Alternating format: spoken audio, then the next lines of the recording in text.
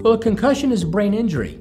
It can mean anything from a simple conk on the head to somebody that receives significant head trauma, has bleeding, is unconscious, and is on life support. With a typical concussion, one might experience headache, a foggy feeling, visual disturbance, balance disturbance, a feeling of nausea, of not being able to get your thoughts together as quickly as you usually would have, a loss of memory, difficulty recalling events, both before and after.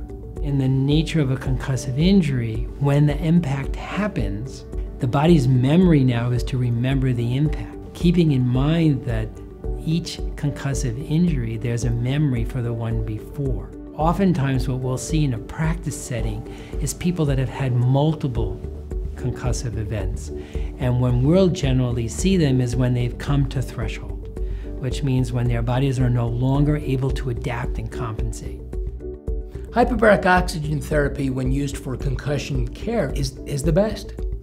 When you have damaged brain tissue, it is using hyperbaric oxygen, and it's the power of oxygen and the regenerative capability of oxygen and pressure to fix that concussed tissue. Basically, you want to try to perfuse the areas of injury to the brain. If there's an initial insult or injury, you want to treat that with hyperbaric medicine so that there can be more blood flow to that area and more oxygen to that area, which allows that neuronal tissue that's sitting on the borderline of whether it's going to die or not die to be able to live.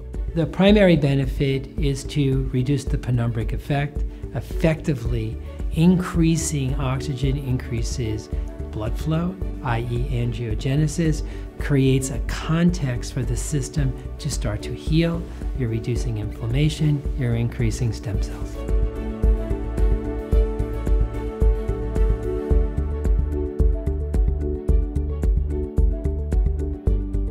It might take 30, 40, 50, 60 hyperbaric sessions, and we're monitoring and we're having them then advance back to where it needs to be.